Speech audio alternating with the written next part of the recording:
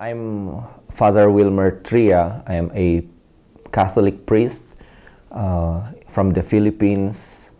I'm working right now at Ataneo de Naga University as a faculty member. I teach philosophy, and then I'm also the director of the university press, so I'm in charge of the production of academic books. And at the same time, I'm also the director or the CEO of an NGO called Consuelo Chito Madrigal Foundation. The foundation is engaged in helping the poor for poverty alleviation. We provide housing and also finances for the microfinance. We have around 7,500 members right now. And then whatever money we generate through these activities, we provide scholarships for students who wish to study social entrepreneurship. I always believe that participating in this event is enriching. So while I know that I can share some of my experiences and ideas to the group, I can be mutually enriched by their sharings, and coming here was really a discovery for me. I didn't know about the story of the CIDECI, of the Tierra, and the rebellious, radical attitude of the people. It's, for me, so inspiring. The dialogue between the North and the South is more of a metaphor for me. The North and the South really speak about two different people, with two different cultures, visions, and I'm really interested in this because this is a actualization of what I have worked and what I have researched in my academic life. I work on Thomas Kuhn and his concepts of paradigms and paradigm shifts. And for me, this is the real world now, that we really have to be aware of the existence of the other. We have to create a subjective or mental space that they exist, and hopefully this mental space can be proportionately created in the physical space. Spirituality is, for me, very personal. And the moment you share that spirituality with others, you create the religion. And the moment it becomes a religion, it can become dangerous. It's good. Religion is like a shared spirituality, and you need to share your faith with others to keep the fire burning. There's a real need to be with the group, with the community. But on the other hand, religion can also leech on power, and that's the danger of religions becoming state religions. So spirituality, which is private, which is not private but personal, ought to be self-critical and be vigilant, be aware of this danger. And spirituality helps the ego to be decentralized, to the ego to stop thinking about the self, but to start thinking about the other. The birth of the other in my ego is actually the beginning of justice. Injustice is blindness of the existence of the other. We have an interesting native word for spirituality. It means, the word is buot. Buot means inner life. And when you add the prefix ma, so that the word becomes mabuot, it means to have a rich interior life. But sadly, the current understanding of the mabuot is simply to to be kind, and to be docile, to be obedient. So I think this is a construct of the colonizers to make us understand that the Moboot is simply docile, and that made us perfect subjects of colonizers. But if you go back to the original Moboot, it actually means having a rich interior life, which means spirituality, and it does not remove the virtue of courage, because courage is an embellishment of justice. If you have that virtue of justice, if you love the other, if you love the society, if you love your community or your family, then you are ready to fight in order to protect that community.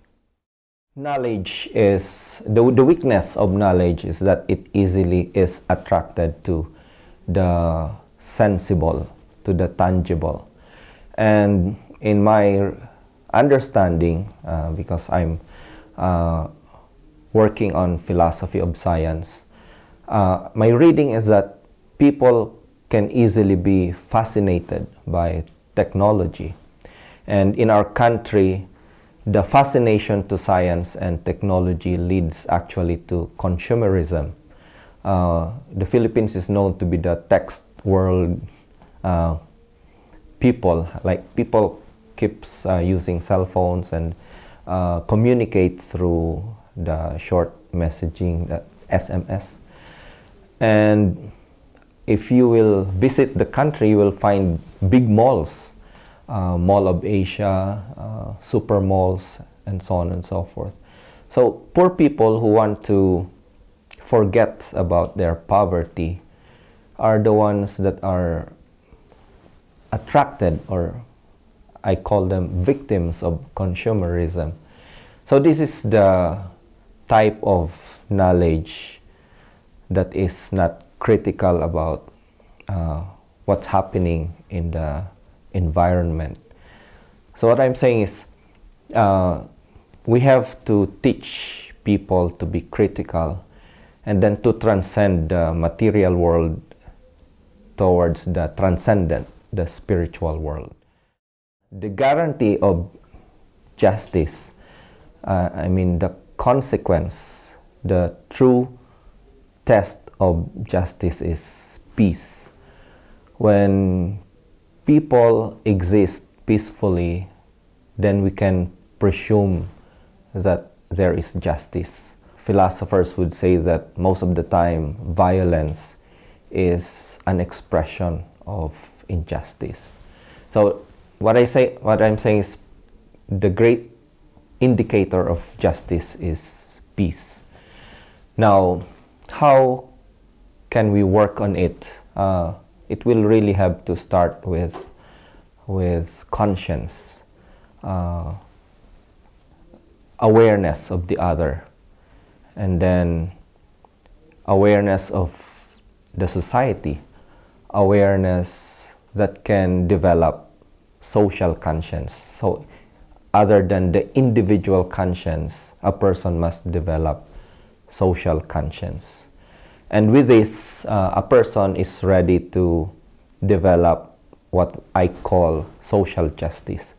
So actually the church is promoting not only the personal justice but social justice, which is a social virtue, which is a virtue that is not only found among individuals but among institutions. Institutions have visions, have mission and core values, and what our objective is to ensure that these institutions, from the biggest, from the smallest to the biggest, should really have social justice as its institutional virtue or core value. We know that the political borders were actually made by colonizers, defined by colonizers, like the case of the Middle East, of Africa, and perhaps also here in Latin America. And we discovered that even along those political borders are peoples that are marginalized, that are not recognized. So what I do believe is instead of political borders that were defined by the colonizers or maintained by these states, the border should be more spiritual, mental, something that is defined only by respect, awareness, and at the same time respect of the otherness of the other. The tendency of the self, of the ego, is to assimilate the other, to make the other as my part of my being, part of my usefulness. I think this is a good attitude so that we can respect and provide this right to existence of other peoples, especially people that do not share our mentality, our culture, and our language. I do believe that working for justice cannot be done by just a handful of people. My faith, my trust is if we can continue to create leaders, servant leaders, not leaders that lord it over other people, but leaders who behave and act as servants, leaders who sleep in the bed of suffering so that they can easily understand the feeling, the language, the world of the other. The world of the other is the world of pain, the world of struggle, the world of suffering. So good leaders can only be good leaders if they are faithful to this listening attitude towards the plight of the other.